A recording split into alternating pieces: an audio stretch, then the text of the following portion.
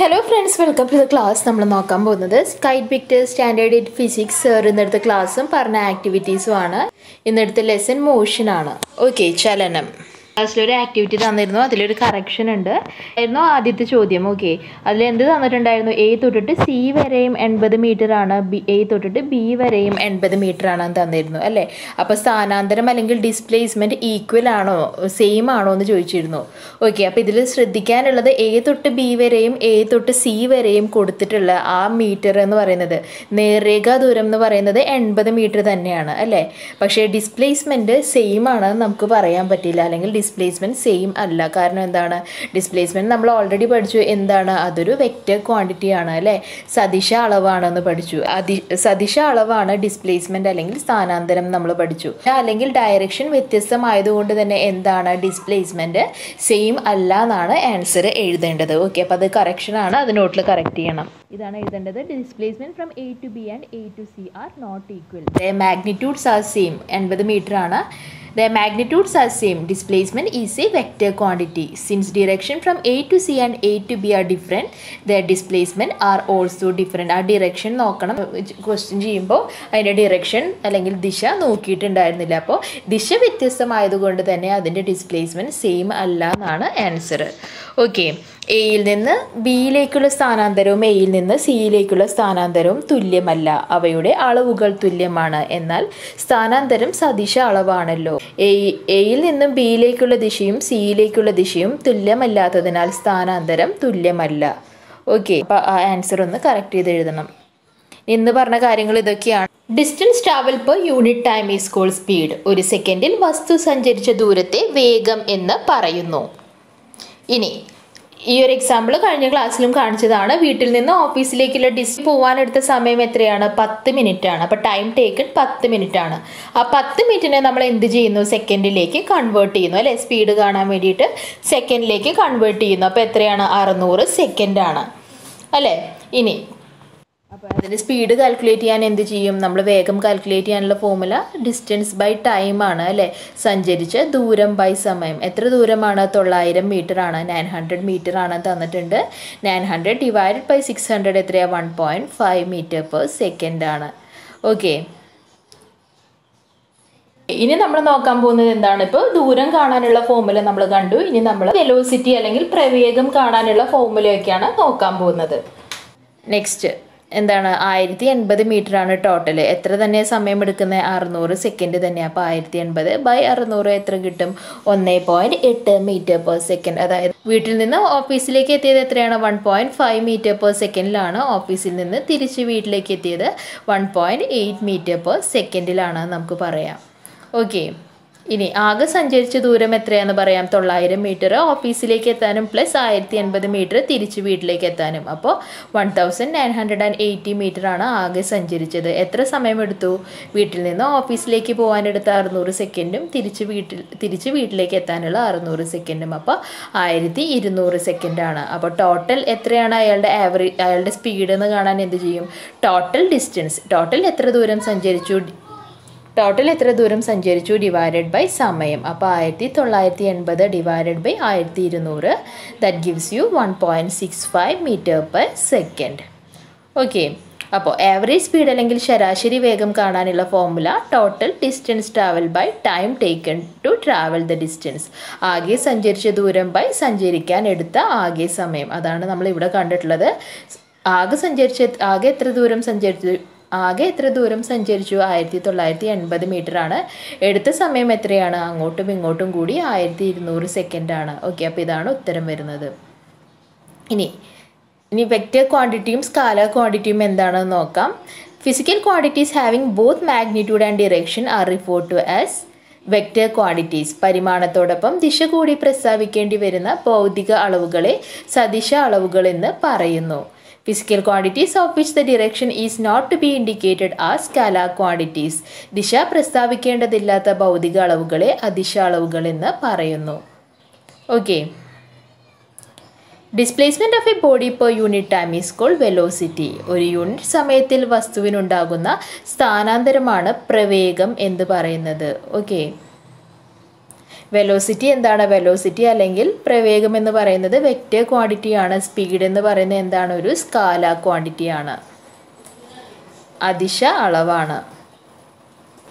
Okay, അപ്പോൾ ഈ ഒരു ഇതിൽ നമ്മൾ സ്പീഡാണ് കാൽക്കുലേറ്റ് ചെയ്യുന്നതെന്ന് വിചാരിക്കുക. 480 മീറ്ററാണ്, 600 സെക്കൻഡാണ് എടുത്തത്. അപ്പോൾ 480/600 എത്രയാണ്? 0.8 മീറ്റർ പെർ സെക്കൻഡാണ്. ഓക്കെ, വെലോസിറ്റി കാണാനും നമ്മൾ എന്ത് ചെയ്യുന്നു? ഡിസ്പ്ലേസ്മെൻറ്റ് ബൈ ടൈം ആണ് ഫോർമുല വരുന്നത്. 480/600 0.8 മീറ്റർ പെർ സെക്കൻഡ് തന്നെ വരും. ഓക്കെ, ഇനി സ്പീഡ് എന്ന് പറഞ്ഞാൽ എന്താ? സഞ്ചരിച്ച ദൂരം ബൈ സമയം. Speed is equal to distance by time. അപ്പോൾ എ തൊട്ട് ബി വരെ സഞ്ചരിച്ച ദൂരം എത്രയാണ്? 60 മീറ്റർ ആണ്. അപ്പോൾ 60 ഡിവൈഡഡ് ബൈ എടുത്ത സമയം 6 സെക്കൻഡ്. അപ്പോൾ 60/6 is equal to 10 metre per second. Okay, ഇനി വെലോസിറ്റിയും എത്ര തന്നെയാണ്? വെലോസിറ്റി എന്ന് പറഞ്ഞാൽ എന്താ? ഡിസ്പ്ലേസ്മെൻറ്റ് അല്ലെങ്കിൽ സ്ഥാനാന്തരം ഡിവൈഡഡ് ബൈ സമയമാണ്. നേർരേഖ ദൂരം എത്ര തന്നെയാണ്? 60 മീറ്റർ ആണ്. അപ്പോൾ 60 ഡിവൈഡഡ് ബൈ 6 അല്ലേ, is equal to 10 metre per second. അപ്പോൾ ഇതിൽ എന്ത് പറയാം നമുക്ക്? സ്പീഡും വെലോസിറ്റിയും സെയിം ആണെന്ന് പറയാം. ഇനി അടുത്ത കേസിൽ ഇങ്ങനെ തന്നെയാണ്, സ്പീഡും വെലോസിറ്റിയും ഒന്ന് തന്നെയാണ് വരുന്നത്. ഇനി ടോട്ടൽ എത്ര ദൂരം സഞ്ചരിച്ചു എന്ന് കാണാൻ എന്ത് ചെയ്യും? എ തൊട്ട് ബി വരെയുള്ള 60 പ്ലസ് ബി തൊട്ട് സി വരെയുള്ള 40 അല്ലേ. അപ്പോൾ 60 + 40 100 മീറ്റർ ആണ് ആകെ സഞ്ചരിച്ച ദൂരം. സമയം എത്ര എടുത്തു? 6 സെക്കൻഡ് പ്ലസ് 4 സെക്കൻഡ് 10 സെക്കൻഡാണ് ടോട്ടൽ സമയം എടുത്തത്. ഇനി നമുക്ക് ടോട്ടൽ സ്പീഡ് കാണാം, ടോട്ടൽ വെലോസിറ്റിയും കാണാം. ഓക്കെ, ടോട്ടൽ സ്പീഡ് എത്രയാണ്? ആകെ സഞ്ചരിച്ച ദൂരം 100 ആണ്. 100/10 10 മീറ്റർ പെർ സെക്കൻഡ്. പക്ഷേ ഇനി വെലോസിറ്റി കാണുമ്പോൾ നമ്മൾ എന്താ എടുക്കുക? എ തൊട്ട് സി വരെയുള്ള നേർരേഖാ ദൂരമാണ് നമ്മൾ ഡിസ്പ്ലേസ്മെൻറ്റ് എടുക്കുക അല്ലേ. എ തൊട്ട് സി വരെ കാണുന്ന ആ സ്ട്രെയിറ്റ് ലൈൻ ഡിസ്റ്റൻസ് ആണ് നമ്മൾ എടുക്കുന്നത്. ഓക്കെ, അപ്പോൾ സ്ട്രെയിറ്റ് ലൈൻ ഡിസ്റ്റൻസ് എത്രയാണ്? 70 മീറ്റർ ആണ്. അപ്പോൾ ഇവിടെ നമ്മൾ എങ്ങനെ കാണും? Velocity is equal to displacement time, that is equal to 70/10 is equal to 7 metre per second അല്ലേ. 7 മീറ്റർ പെർ സെക്കൻഡ് ആണ്. സ്പീഡും വെലോസിറ്റിയും സെയിം ആണോ? അല്ല, സ്പീഡ് 10 വന്നു, വെലോസിറ്റി 7 വന്നു. ഓക്കെ, അപ്പോൾ ഇതിൽ നിന്ന് നമുക്ക് എന്ത് മനസ്സിലാക്കാം? ഒന്നുകിൽ സ്പീഡും വെലോസിറ്റിയും ദൂരവും ഒന്നുകിൽ സ്പീഡും വെലോസിറ്റിയും അതായത് വേഗവും പ്രവേഗവും സെയിം ആയിരിക്കാം. 10 മീറ്റർ ആണെങ്കിൽ രണ്ടും 10 മീറ്റർ ആവും, അല്ലെങ്കിൽ എന്താണ്? വേഗത്തിനേക്കാളും കുറവാവാം. ഓക്കെ, അപ്പോൾ രണ്ട് കണ്ടീഷൻസ് ആണ് വന്നത്. ഒന്നുകിൽ speed is equal to velocity, വേഗം ഈസ് ഈക്വൽ ടു പ്രവേഗം എന്ന് വരാം. അല്ലെങ്കിൽ എങ്ങനെയാണ്? വേഗം പ്രവേഗത്തേക്കാൾ കൂടുതലായിരിക്കും. Speed will be greater than velocity. ഒരിക്കലും വെലോസിറ്റി എന്തിനേക്കാളും കൂടുതലാവില്ല? സ്പീഡിനേക്കാൾ കൂടുതലാവില്ല. പ്രവേഗം ഒരിക്കലും വേഗത്തേക്കാൾ കൂടുതലാവില്ല. ഓക്കെ, ഇനി ഇന്നത്തെ ചോദ്യം നോക്കാം. An athlete runs 3 rounds on a track of circumference 200 meter. She takes 25 seconds to run the first round, 40 seconds for the second round and 35 for the third round. Then write down the answers to the questions given below. എന്താണ് ചോദ്യം? എന്താ തന്നിട്ടില്ല? 200 metre ചുറ്റളവുള്ള ട്രാക്കിലൂടെ ഒരു athlete ഓടുന്നുണ്ട്. ആദ്യ round 25 സെക്കൻഡിൽ ഓടി, രണ്ടാമത്തെ റൗണ്ട് 40 സെക്കൻഡിൽ ഓടി, മൂന്നാമത്തെ റൗണ്ട് 35 സെക്കൻഡിലും ഓടി. ഓക്കെ, എങ്കിൽ നൽകിയ ചോദ്യങ്ങൾക്ക് ഉത്തരം നൽകുക. ആദ്യ റൗണ്ടിൽ അത്ലറ്റിന്റെ വേഗം കണ്ടുപിടിക്കുക. ആദ്യ റൗണ്ടിൽ വേഗം കണ്ടുപിടിക്കണമെങ്കിൽ സ്പീഡ് കാണാനുള്ള ഫോർമുല എന്താ? Speed is equal to distance by time, ദൂരം ഡിവൈഡഡ് ബൈ സമയം. എത്ര ദൂരമാണ്? 200 മീറ്റർ ആണ്. അപ്പോൾ 200 ഡിവൈഡഡ് ബൈ 25 നോക്കാം നമുക്ക്. Speed is equal to distance by time is equal to 200/25 8 metre per second. What is the average speed of N athlete? അത്ലറ്റിൻ്റെ ശരാശരി വേഗം എത്രയായിരിക്കും? ശരാശരി വേഗം അല്ലെങ്കിൽ average speed total distance travel by total time taken, ആകെ സഞ്ചരിച്ച ദൂരം ഡിവൈഡഡ് ബൈ ആകെ എടുത്ത സമയം.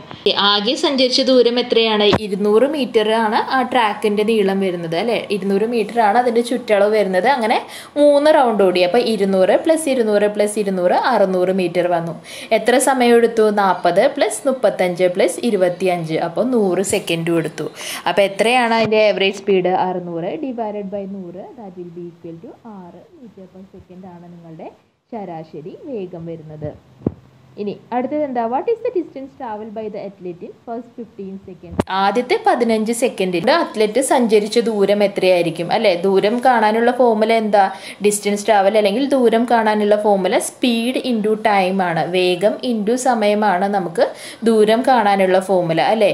നമ്മൾ ഓക്കെ, അപ്പോൾ distance travel by athlete in first 15 seconds നമ്മൾ എന്ത് ചെയ്യും? ഓൾറെഡി നമ്മൾ കണ്ടുപിടിച്ചു. ആവറേജ് സ്പീഡ് അല്ലെങ്കിൽ ശരാശരി വേഗം എന്ന് പറയുന്നത് എത്രയാണ്? 6 ആണെന്ന് കണ്ടുപിടിച്ചു. അപ്പോൾ സ്പീഡ് ഇൻറ്റു ടൈം, അപ്പോൾ 6 × 15 that will be equal to 90 metre ആണ്. ആവറേജ് സ്പീഡിൽ അയാൾ 15 സെക്കൻഡിൽ കവർ ചെയ്തിരിക്കുക. ആവറേജ് സ്പീഡ് എത്രയാണ്? 6 ആണ്. ഓക്കെ, 6 മീറ്റർ പെർ സെക്കൻഡ് ആണ് വരുന്നത്. ഓക്കെ, അപ്പോൾ ഏകദേശം അയാൾ 90 മീറ്റർ കവർ ചെയ്തിട്ടുണ്ടാവും. ഓക്കെ, അപ്പോൾ ഇത്രയാണ് ഇന്ന് സാറ് ക്ലാസ്സിലെടുത്ത കാര്യങ്ങളും നിങ്ങൾക്ക് തന്ന ആക്ടിവിറ്റീസും. ഇഷ്ടപ്പെട്ടാൽ ലൈക്ക് ചെയ്യൂ, സബ്സ്ക്രൈബ് ചെയ്യൂ. തീർച്ചയായും നിങ്ങളുടെ ഫ്രണ്ട്സിനും കൂടി ഒന്ന് ഷെയർ ചെയ്ത് കൊടുക്കൂ. താങ്ക്